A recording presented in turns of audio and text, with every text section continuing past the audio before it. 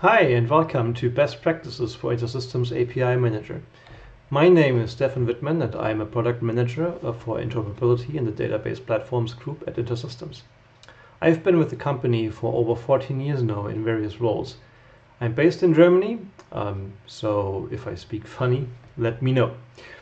In this session today, in the next 20 minutes, we're going to cover three topics that we usually get questions around IAM. As first topic, we're going to discover the concept of workspaces and how you can leverage them best. As a second topic, we're going to discuss the quite simple concept of routes, but they actually can become quite complex. And we want to understand what's the best way to set up routes so that you can leverage IAM to its full extent. As a third and last topic, we're going to cover infrastructure setup and very common questions around how you're supposed to set up IAM for handling larger amounts of load or for high availability use cases. So without any further ado, let's take a look at workspaces. Workspaces are a very similar concept to namespaces in Iris. It allows you to separate concerns and load different kinds of definitions for routes and services so that you can have multiple teams work on different setups at the same time and ease collaboration. Before we dive into how you're supposed to set up workspaces, it's important to understand the limitations of workspaces. So at the moment, when you create a service or a route, IAM is going to evaluate if there are any conflicts around elements that are already within the same workspace or another workspace. Let's say I have a route that's targeting /API, a very common route. It's not very specific. And I create another route in the same workspace for /API, then that's obviously a conflict, right? I have two routes targeting the same kind of API traffic. Now, within one workspace, IAM actually would allow me to create this second route, and then I could start to differentiate one route over the other and say, hey, this route only hits if there's a certain kind of a host in there, if there's a certain kind of a header inside the route, inside the request. So IAM would allow me to set up a route with a conflict. Also, because within the workspace, there's a concept of setting the evaluation priority with the records priority field so that you can say which route actually hits the API traffic first and which one hits it second or at last. Outside of workspaces, there is no such concept of a priority queue. And therefore, everything that looks like a conflict is just going to be denied at creation time. So I wouldn't be able to create a route /API in another workspace if it already exists in another any other workspace, right? Except the one that I'm in right now. Just to avoid this ambiguity, right? So that's very important to understand.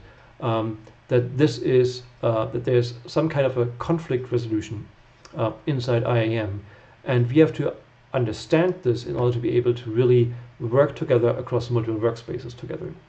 Because if I have, let's say, an Iris instance that's sitting at this wonderful IP address, and I'm creating a service targeting this Iris instance in workspace A, and I want to target the same Iris instance in workspace B as well, this is what it usually would look like. IAM is going to deny my request to create the second service because there's obviously a conflict going on between those two services. This is something I have to have in mind when I create services. The solution to this challenge is to create something which is called a shared service, a shared entity. Same is true for routes in IAM. The way how this works is that you create a service in the default workspace. The default workspace is basically a grab bag for every entity that's not existing in another workspace. The default workspace is also the only workspace that exists when you bring up IAM for the first time. So you're creating your Iris service in the default workspace, and then you can create a shared service in the other workspaces that basically point to the Iris service in the default workspace. So basically it's just one entity, it's not three separate entities. So if I change the IP address in anywhere in my IAM instance, in the default workspace or in workspace A, it doesn't matter. All the other occurrences of my Iris instance are going to be updated automatically because it is the same entity. And that makes your life also so much easier. So always have that in mind. If you have a service you want to share across workspaces, create it in the default workspace and then point to it from the individual workspaces. So now let's talk about routes. So this is a really important topic. I can't stress this enough. Never ever build a route that is a catch-all for all of your API traffic. Never build a route which is just capturing, let's say, /API, or even, let's say, /API/v1 for your first version of your API. It's not giving you enough detail, it's not giving you enough granularity to manage your API traffic. It's going to tell you, like, let's say you got like 5,000 requests over the last 5 minutes, but that's about it. You don't know which endpoints got really called. You only know that some endpoints somewhere in your API v1 got called, but not which ones, right? You don't know which of the endpoints has problems with authentication, which ones is getting a high load, and which ones are absolutely underutilized. You just don't know, right? Because traffic in IAM is always basically aggregated into consumers, routes, and services. So the more routes you set up, the more granularity you get in your analytical insights, and also in your capability of maintaining and controlling your APIs. So the ideal setup is to create one route for every endpoint that you have with all of the HTTP verb combinations that you support. So if you have an endpoint, let's say /article, you might support it with the get HTTP verb for getting an article, but also with the post HTTP verb for posting an article to your server. These would be two individual routes in IAM. This allows you to identify if people are more querying your server to understanding which APIs, which articles are available to them, or if they're actually putting or posting articles onto your server all the time, or if there are specific peak times when this is happening. Again, with a grab bag route, this would not be possible. Also, this one route for every endpoint, every HTTP verb combination, gives you super control over all your APIs in such a way that you can start to rate limit individual endpoints that are seeing a high load and that are overloading your server. You can start to take down one individual endpoint for maintenance while all the others are still operating. The opportunities are sheer countless, right? So always use this rule. Have this always in mind when you're building your routes in IAM, please. The other thing that you have to have in mind, sometimes your routes have to be a bit more dynamic. Let's say a very common use case is that the URI of your requests include a dynamic variable, like, let's say, the name of the namespace that you're targeting. Let's say we have this in the UEMA or the DeepC APIs that come with Iris. You can specify the name of the namespace that you want to run this logic on. And obviously, this is dynamic content within the URI. The way how you deal with this is by embedding a regular expression, a regex, into the route. And this allows for dynamic content. It's important to have in mind that IAM evaluates regular expressions by the PCRE the Perl compatible regular expression language. So make sure to understand how regular expressions are built there. But even if you read the documentation, you probably won't get it right the first time. At least I never do.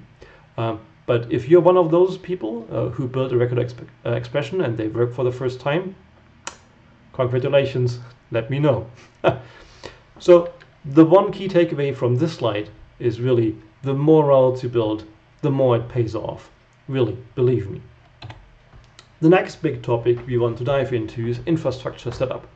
So when you start IAM for the first time using the Docker Compose file that we ship, what's going to happen is that we launch one node of IAM, and that's linked to one node of a database. And literally, this is already a cluster. But what you usually do for IAM clusters is you add another node of IAM and link it to the same database.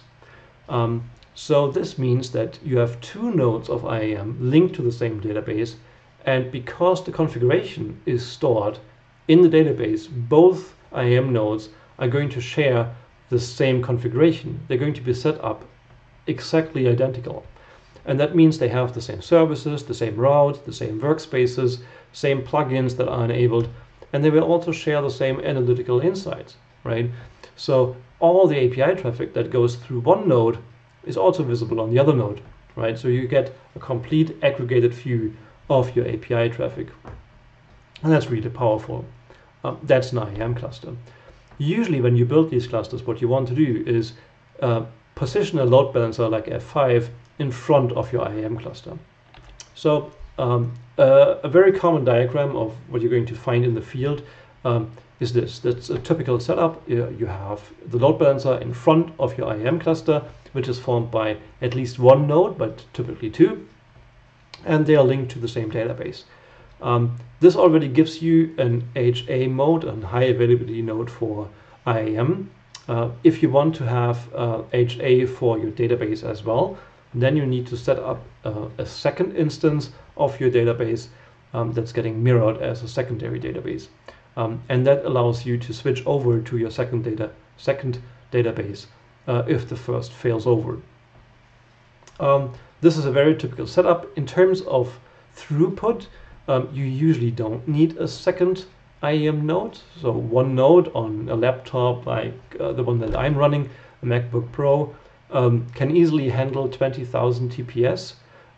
That's quite a lot actually. So if I have a typical setup with with two nodes of IAM, that's already 40,000 TPS that you can handle, and that's usually more than enough for the simpler use cases. If you have a more complex infrastructure or a more complex problem that you need to solve, then please always reach out to us, and we're happy to help you identify what kind of infrastructure you need to solve your challenge. So now, why don't we take a look at this in action now that we've handled everything in the theory? Let's take a look at my IAM instance here. I've set up multiple workspaces, the default workspace and the test workspace. Both workspaces currently have 0 services defined, and therefore 0 routes. There's no traffic going through them, obviously. They're completely empty. Let's take a look at a little script that I've set up here in a virtual machine. And it's going to set up IAM for a REST application that I've set up on an Iris instance.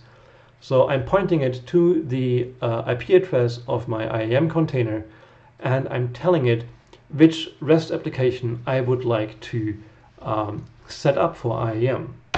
As soon as I run this script, what's going to happen is, if I reload this page, it's going to set up one service in the default workspace, which is my Iris instance, and one service as well in my test workspace, which is a shared service for my Iris instance. So let's take a look at this. The default workspace has exactly one service set up for my Iris instance with the IP 192.168.2.121. The ID, we're going to take a note of the first couple of characters, DC2C. If you take a look at the configuration here, It's basically everything very default. The host is defined and the port is defined. All right, that's what we really care about. Okay, let's take a look at the test workspace. The test workspace also has one service defined for my Iris instance with exactly the same ID as the service that's set up in the default workspace, and that makes it a shared service. So if I go into this definition here and change the IP from 1 to 1 to, let's say, 1 to 2, and I save this, it's obviously being reflected here, but also when I switch workspaces, it's reflected in the default workspace as well, right? Remember, it's the same entity. So let's change it back to the real IP address so we don't mess up. Okay, going to our test workspace, which is where we want to do our work. This script also set up multiple routes linked to my Iris service for every single endpoint that the UEMA API offers for all the different HTTP verbs that are supported. This will give you proper insights into which APIs are actually used and how often they're invoked. If there's an error on one individual endpoint, you can directly figure it out by just going into that endpoint and then taking a look at the status codes that are being returned on this individual endpoint HTTP verb combination. Now that we've seen some of this in action, let's take a look at the key takeaways. Make sure to leverage workspaces and divide and conquer, allowing multiple teams to work on separate projects at the same time and isolate concerns. For routes, always make sure to never ever build a grab bag for your API traffic. Always build one route for every individual endpoint for each HTTP verb that you support. For the infrastructure, we talked about that IAM nodes automatically form a cluster if they're linked to the same database, and that allows you to scale horizontally, but also to offer high availability in your infrastructure.